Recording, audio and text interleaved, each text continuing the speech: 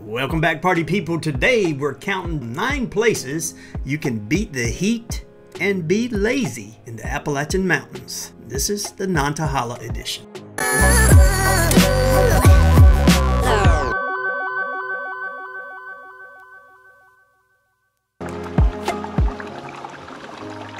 Number 1 on our list is Ammons Branch. Ammons Branch is located in the Nantahala National Forest, not too far from Highlands, North Carolina. The campground at Ammons Branch consists of 4 no-fee sites for boondockers and dry campers alike.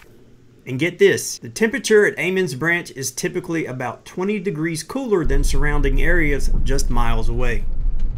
If you're feeling adventurous, you can hike out the Ellicott's Rock Wilderness area. Ellicott's Rock, oh, you know what that is? The intersection of North Carolina, Georgia, and South Carolina. But let's call a spade a spade. I did say lazy. Not too far from Ammons Branch Campground, straddling the Chattooga River, is this old cool iron bridge. As you drive across the old iron bridge, you may catch a glimpse of the kayakers. The Chattooga River is one of the Southeast's premier whitewater destinations. Here you can stop and take in the beauty of this free-flowing river or take a dip in its cool waters.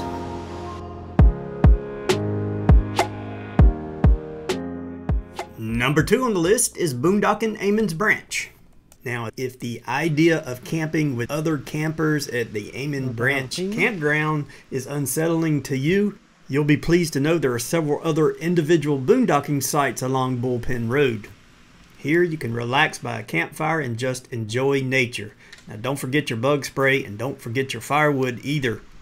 Nantahala National Forest is a temperate rainforest and the second wettest region in the United States after the Pacific Northwest.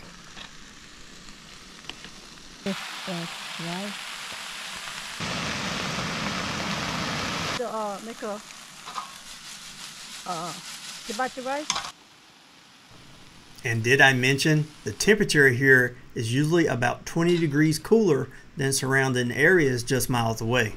Even in the dog days of summer when it was 95 degrees back home, we found it to average around 75 degrees Fahrenheit during the day with low 60s at night.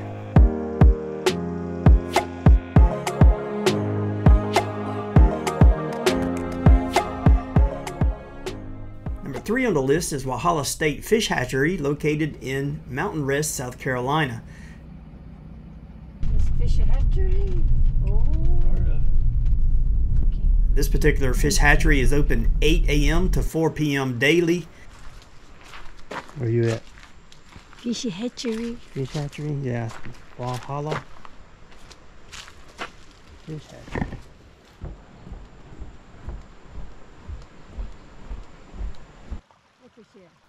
Now remember that old iron bridge that crossed the Chattooga River? Well, this is the east fork of the Chattooga River. It runs directly adjacent to the fish hatchery.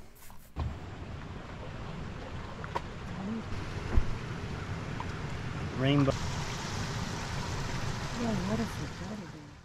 This fish hatchery produces about 150,000 pounds of rainbow, brown, and brook trout to stock local mountain streams and lakes.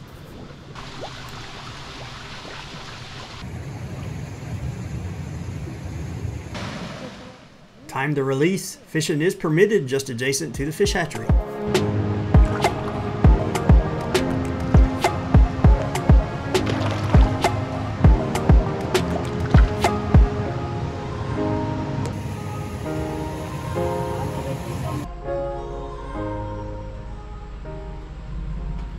Number 4 on the list is beautiful Lake Jocasse.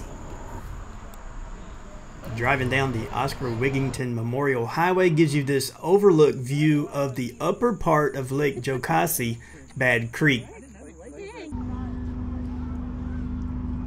And once you enter the cool waters of Lake Jocasse, grab your float, your kayak, or even some scuba diving or snorkeling gear. You'll be greeted with some of the clearest waters around.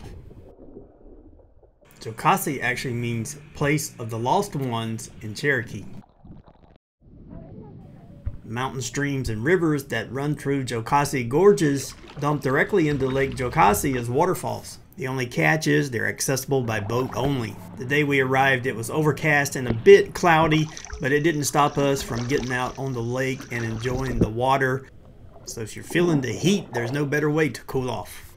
We chose to access the lake from Devil's Fork State Park, rent kayaks, stand-up paddle boards, and also take a boat tour of the lake. Babe, what did these 5 things say that we should do? Lake Jocasse is actually a man-made lake. It was created when Duke Energy built a dam in 1973. So what lies beneath Lake Jocasse? Well, towns and villages from years ago, as well as the Mount Carmel Cemetery made popular by the movie Deliverance.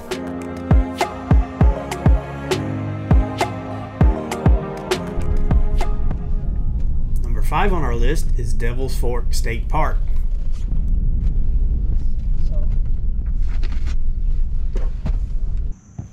This time we chose to break away from boondocking and get a campsite at Devil's Fork State Park. We were in site number 47. We had electricity as well as water hookups. We found there was a good amount of shade at the campsites that were available, and ours was no different. We strung our hammock across the trees there and enjoyed our evening.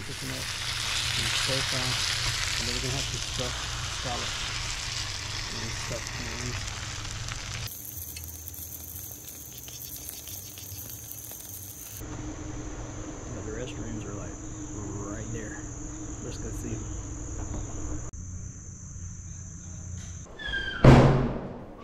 Probably one of the nicest bathhouses that I have seen. Air conditioned and plenty of room in the showers, ample sitting room, and spots to hang your towels and clothes.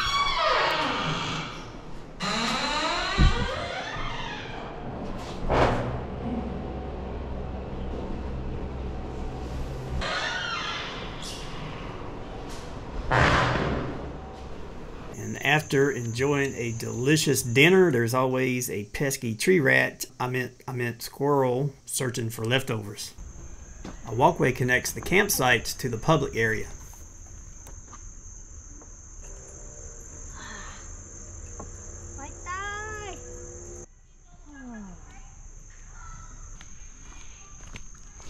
I'm back, but I can't even. Babe. Way better than Car Lake. Trout, shad, all kinds of sunfish, crappie, bass. Who goes there? Peekaboo!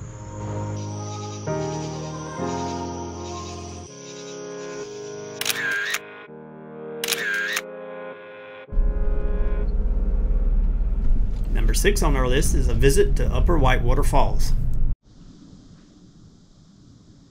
The observation deck is just a quick hike, then a paved walkway. We're at Upper Whitewater Falls, and we're just going to walk to the observation deck.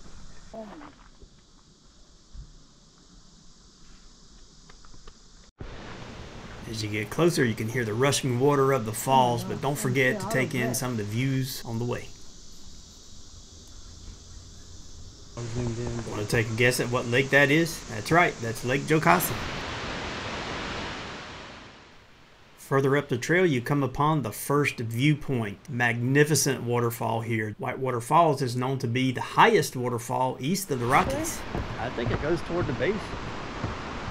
Now don't use up all your oohs and ahs at the first observation point. Head down the wooden stairs to the next observation deck and be prepared to be wowed once again.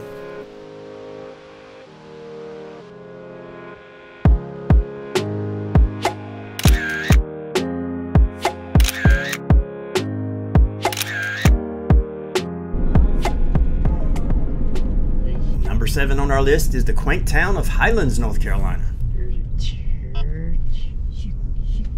Risk the business.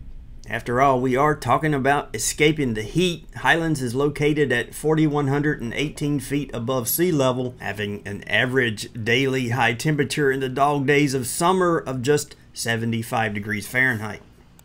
Highlands is a unique town, boasting a very active cultural art scene.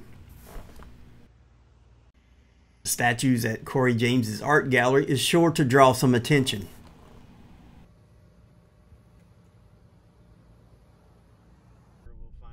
A quick stroll down Main Street and you'll understand why Highlands is often referred to as the Aspen of the East. Oh, there's a boat. No, What's up, bro? Here you'll find boutiques, restaurants, inns, and a whole lot of churches for such a small town.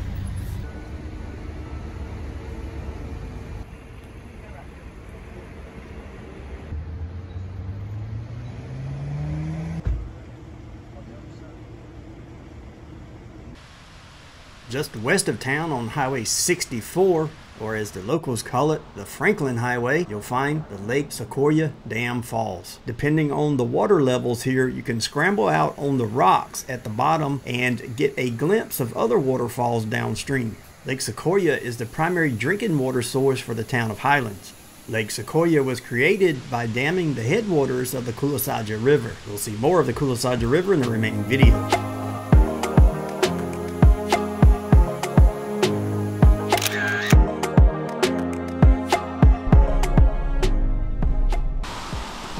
Number 8 on our list is the ever-popular Bridal Veil Falls, not to be confused with the other Bridal Veil Falls in North Carolina in the DuPont Forest or the Bridal Veil Falls at Niagara Falls. This is a popular falls because it's just roadside, and at one point you were able to drive behind the falls, but it's fell in disrepair and the road is closed now. Nonetheless, a view from behind the falls, I can see why perhaps it was named Bridal Veil. Come back during the winter and see ice form at the base. Number 9 on our list and our final spot is Dry Falls, located just down the road from Bridal Veil Falls. Just like Bridal Veil Falls, Dry Falls is located directly beside Highway 64. It does require just a little bit more effort, but the views are well worth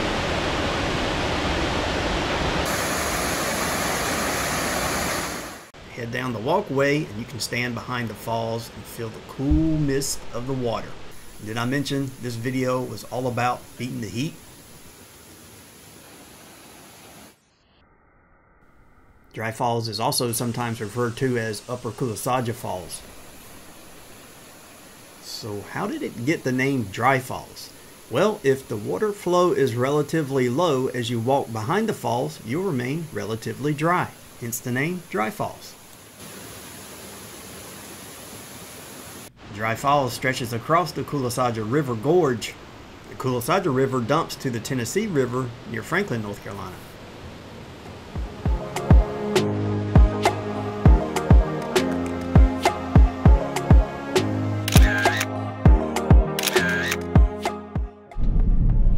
That'll wrap this video up. Hope you enjoyed 9 places to beat the heat and be lazy in the Appalachian Mountains. Nantahala edition. Until next time, just remember, everybody needs a plan B. Cha-cha for now.